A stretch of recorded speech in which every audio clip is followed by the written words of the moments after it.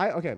The thing I like about Valorant, I would say there's like a love-hate thing with Valorant, right? I love the fact that there's a different cast of characters that you can play and you can be creative and like make your own meta, basically. I think that's really cool.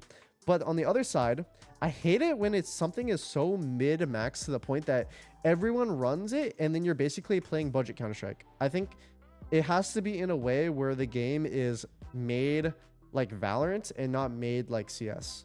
So I think that makes Valorant like different compared to CS is dynamic agents, having to adapt to like what you're playing against on the fly, having a specific game plan to the compositions you're running.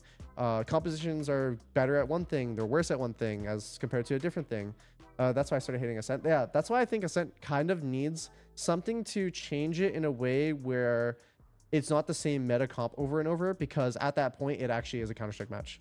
And like what I mean by that is Counter-Strike is where people are doing the same thing. They've been doing the same thing for 8 to 10 years, but it's whatever team does it better and makes less mistakes will end up winning.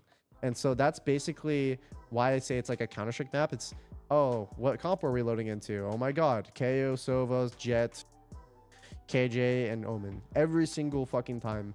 9.9 out of 10 times is that exact composition. So that's one thing I don't really like. And so I do like it when other compositions are actually able to be played. But at the same time, Ascent is a good map, and I think it's one of the more healthier maps because the way that you have to play on sites and stuff.